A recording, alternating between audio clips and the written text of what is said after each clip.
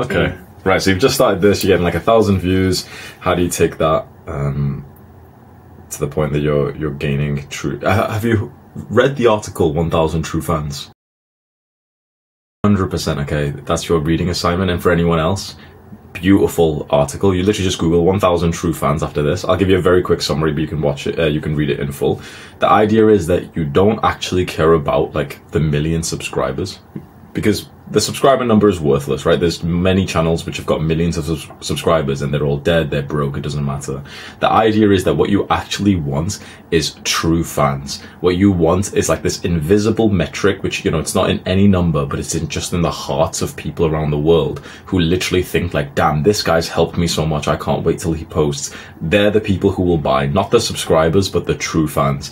Issue is, true fans, there's no number for it. You know, we're obsessed with followers, with views. True fans, there can't be a metric for it. So it's like, what do you go for? Do you go for the vanity metrics of the followers and likes and views? Or do you go for the thing that would actually make you money and probably have a bigger impact? 9 times out of 10, the true fan thing is probably better off.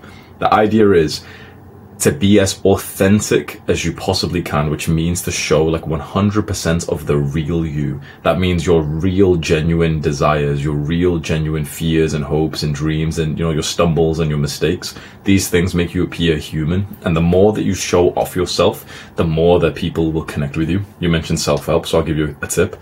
You know you're producing the right videos when you're fucking scared of posting them. When you think, okay, shit, my family might see this, my friends might see this, people in the future might see this. When you're thinking those kinds of thoughts, that's when you know that you've posted the right kind of video. Well, there's going to be someone who always chats shit, first of all, right? They'll say it to you, 16-year-old kid. They'll say it to a 60-year-old guy. Oh, you're a 60-year-old, right? So first of all, no one's free from criticism anyway. But specifically with like, okay, you're young, maybe you don't have as much experience. The way you just talk is you just talk about what's helped you so far. So this is something I try and like clarify. The way I talk on YouTube, 1, it's a little bit probably too arrogant even for me, but 2, not to sound like egotistical, but like I have done this for a very long time. I went to the gym consistently for about 10 years now. If you imagine that, bro, right? That means I've been going to the gym since you were about 6 years old. Think about that. So now when I speak about the gym, it's like, okay, fair enough. He's got some authority, you know.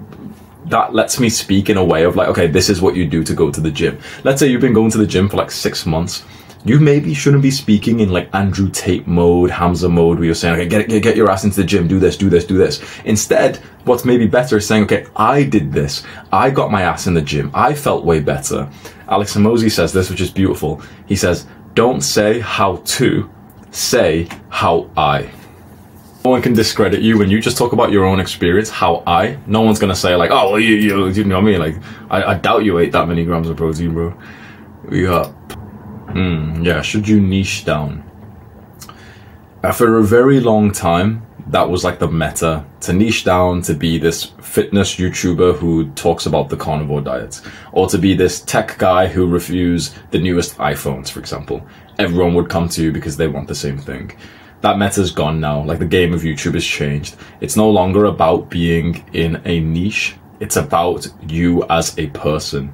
And so if you try and put yourself into a niche of like, okay, I'll just make fitness videos and I'll make them, you know, super specific, this niche, this perfect niche that maybe I can dominate, you probably won't gain much success these days, because people don't really watch the niche these days. You know what I mean? Like, when was the last time that you've watched like a back pain YouTuber and you watched every video of it? You know what I mean? It's like, if there's something you need to search, like for example, a tech guide, you watch it, you quickly watch it, and then you never watch that guy again. You don't need to, right? These days, the person you watch, it's not really just for the niche, it's for the person.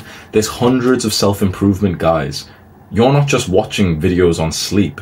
You prefer to watch them from me, or from Huberman, or from, like, you know, these guys. When Tate talks about fitness, it's like, we don't think, okay, his niche is fitness. We watch him just because it's like, it's him as a person. So there's a new phrase which Dan Koe, he's a good YouTuber, he's been talking about. You'd probably want to write that down. His YouTube channel would be really good for you. Dan Koe, K-O-E.